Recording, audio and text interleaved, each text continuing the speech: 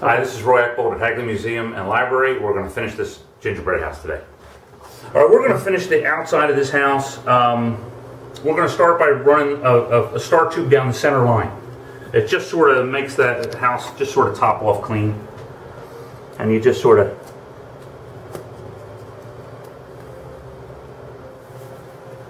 And this also covers up some of your mistakes. Next to this is little icicles around the edge. It just gives it sort of a Christmas look instead of just a house in a white field. And you start from the top and work your way down. And you use just a little bit around.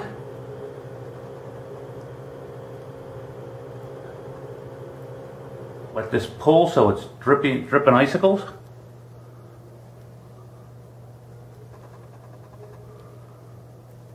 This covers a little bit of sins on the edge of the mini wheats.